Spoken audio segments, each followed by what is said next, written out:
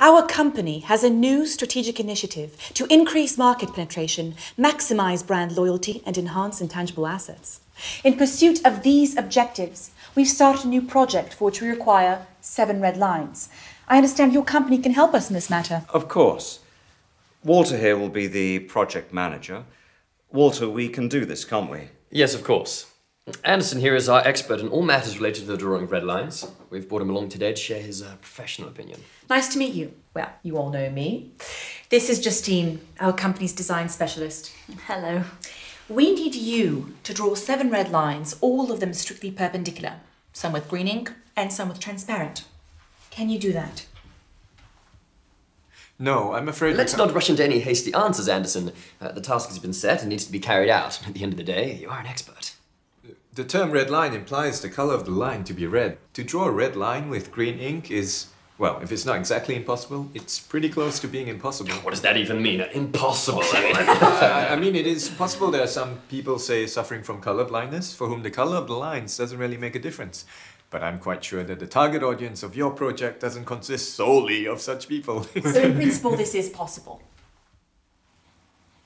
I'll simplify. A line as such can be drawn with absolutely any ink, but if you want to get a red line, you need to use red ink.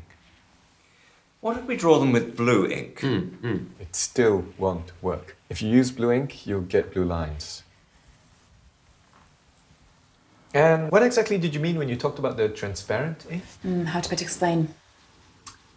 I'm sure you know what transparent means. Yes, I do. And what a red line means. I hope I don't need to explain to you. Of course not. Well, you need to draw a red line with transparent ink. Could you describe what you imagine the end result would look like? Oh, come on, Anderson. What have we got here? Kindergarten? No, I'm just trying to get... Let's not waste our time with these unproductive quarrels. The task has been set, the task is plain and clear. Now, if you have any specific questions, then go ahead. You're the expert here. All right, let's leave aside the color for the moment. You had something there also relating to perpendicularity. 7 lines, all strictly perpendicular. To what? To everything amongst themselves. I assumed you know what perpendicular lines are like. Of course he does. He's an expert. 2 lines can be perpendicular. All 7 can't be simultaneously perpendicular to each other. I'll show you. This is a line, right? Yes. And another, is it perpendicular to the first line? Well... Yes, it is perpendicular. Exactly. Wait, I'm not done. And a third one, is it perpendicular to the first line? Yes, it is. But it doesn't cross the second line. They're both parallel. Not perpendicular. Oh, suppose so. There it is. 2 lines can be perpendicular. Can I have the pen?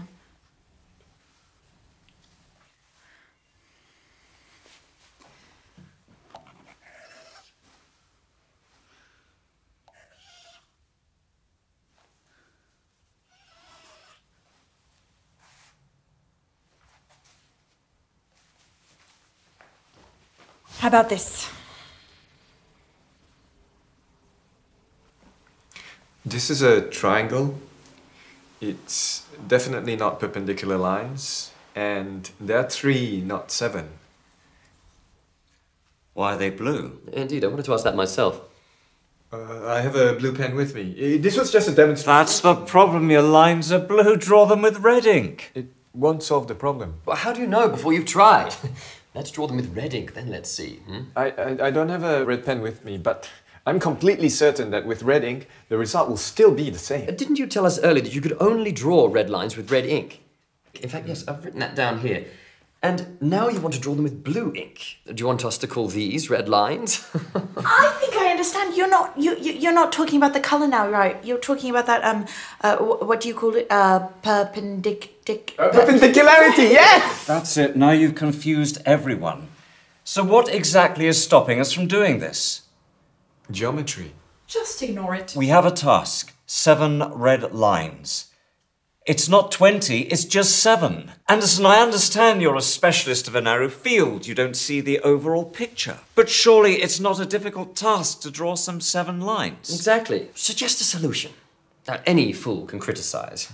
No offense. But you're an expert. You should know better. Okay. Let me draw you 2 perfectly perpendicular red lines. And I will draw the rest with transparent ink. They'll be invisible, but I'll draw them. Would this suit us? Yes, this will suit us.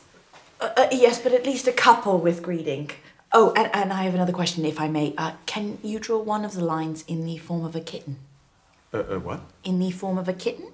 Market research tells us our users like cute animals. It would be really great if we could... No. But why? Look, I can of course draw you a cat. I'm no artist, but I can give it a try, but it won't be a line anymore, it'll be a cat. A line and a cat, these are 2 different things. A kitten. Not a cat, but a kitten. They're little, cute, cuddly. Cats, on the other hand, It won't make a difference. Anderson, at least hear her out. She hasn't even finished speaking and you're already saying no. I got the idea, but it's impossible to draw a line in the form of a cat. I'm done. What about a bird? So, where do we stop? What are we doing?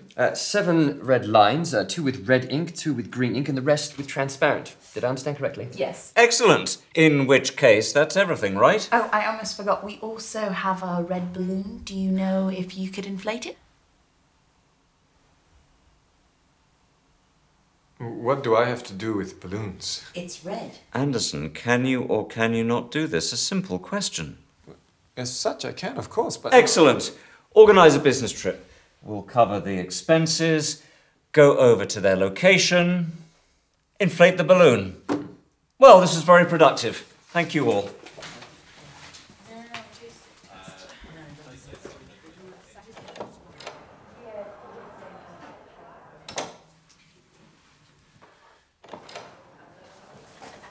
Can I ask you one more question, please? When you inflate the balloon, could you do it in the form of a kitten? Of course I can.